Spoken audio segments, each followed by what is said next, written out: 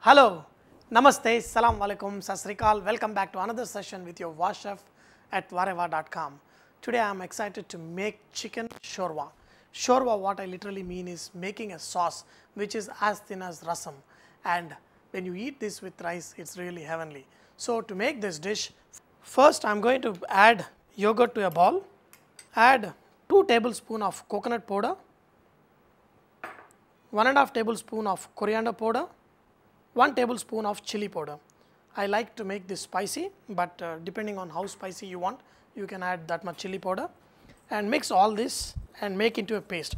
The reason why I added, if you add yogurt, sometimes you may feel there is a curdle effect on your sauce. So just I mix all this so there is no curdling of this yogurt.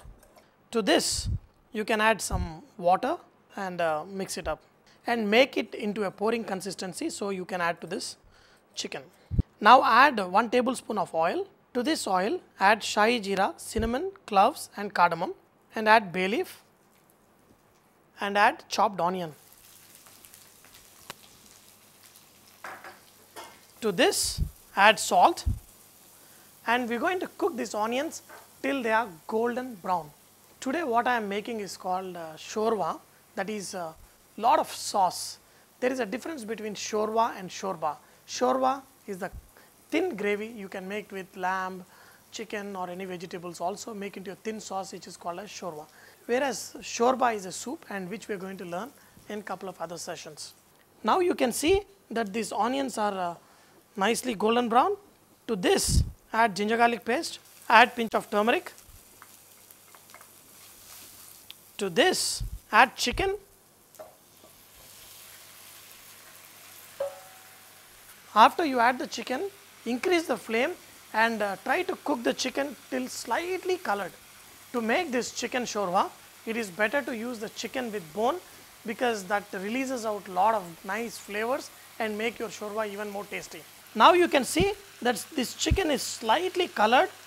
That's when we are going to add this yogurt and this masala mix, and you can also add some more water to this. Now add enough water to cover the chicken fully, and also to make this thin sauce you can add good amount of water.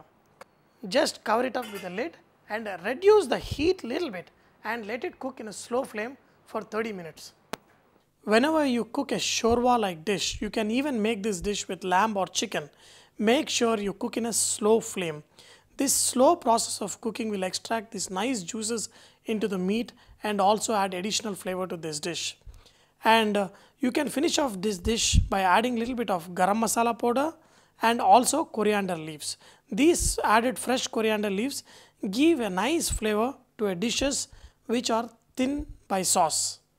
I have got this naan. I am going to put a little bit of butter on my naan. I made this naan in the oven because I have got this nice soupy sauce. So when you have a naan like this, you can dip in this soup. Have it? Wow. Today I made this dish because I had a craving to eat this last night. So dear friends, you are lucky. If I have a craving, you will get these wonderful dishes. Dear friends, I hope you have enjoyed to learn how to make this chicken shorba with your Vahchef at vareva.com. But remember, Vareva is all about inspiring